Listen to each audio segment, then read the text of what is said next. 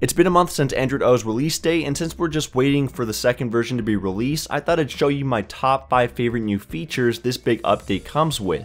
The first new feature that most users will appreciate is the modification to the notifications. When you drag down the bar, each icon of the notifiers will have a neat animation floating across the screen to take up their position, and when you open the quick settings or close the notification panel, the icons slip back down and line up. I don't know why, but I find it to be very satisfying.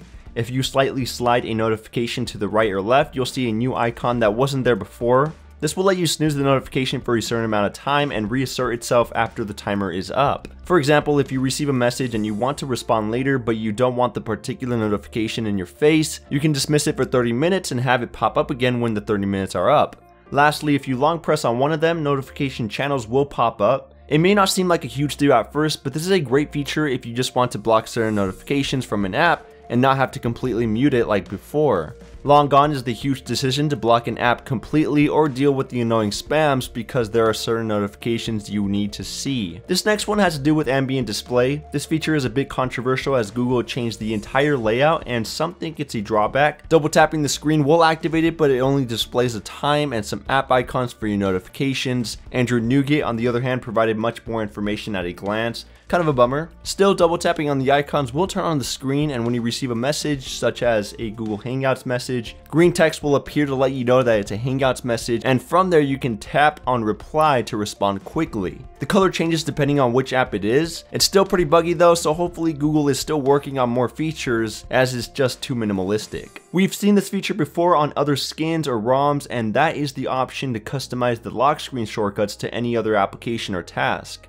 You can find it within the System UI Tuner, and enabling it is just as simple as selecting the left or right shortcut and choosing a certain app. So if you want to launch Google Photos, add a new reminder, compose an email, and so on, right from the lock screen you can do that. The settings is the next top feature and it is definitely the most noticeable change on this first release. The layout and color scheme are completely different with less categories on the homepage, and there is no slide out menu anymore. In fact, it's such a huge change that I sometimes have a hard time finding certain toggles, so I have to revert to the search function, and keep in mind that I've been using the Android operating system since the G1. It's definitely a great approach to organizing everything better. The battery and storage sections have a new design, and once I get used to the interface, I'll be able to navigate the settings much faster than when I was on Nougat. Oh, and the Android O Easter egg looks like this, but it still functions as the old Nougat Easter eggs, so I guess we'll just have to wait for now. The last huge change is that you can now customize the navigation bar to change the layout of the keys and add in new ones. Options include compact, which squeezes the buttons together, right leaning and left leaning for an ease of one-handed use, clipboard to drag and paste text into certain text fields, keyboard switcher to switch between keyboards when you're typing, and the most exciting one is Keycode, which adds 2 extra buttons with a wide variety of functionality. This one is bound to be updated or used in an app for better usability, but for now you can add 2 extra buttons on each side of the nav bar and assign them to open apps, toggle certain settings, control your music player, and so much more. To do this, go to the Android developers website. I'll leave a link down below. Look for a certain action that you want your extra button to accomplish. Write down the constant value. I'll just choose 88, which lets me play and pause my music on Spotify,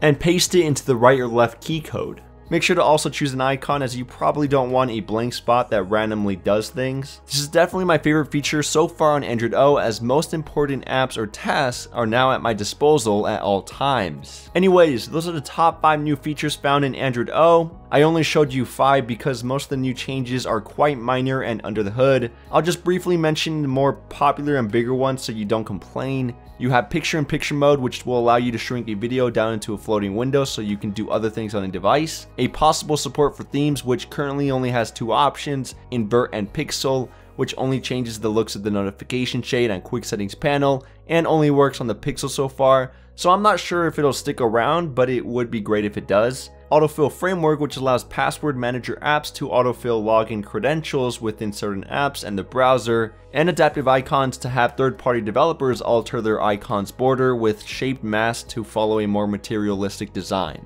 All great improvements are sure to make us awe and amazement. Let me know in the comments what features you would like to see on the next Android O update. Make sure to subscribe if you loved what you saw, and check out AndroidPolice.com for your latest and greatest news on Android. I'll catch you guys in the next one.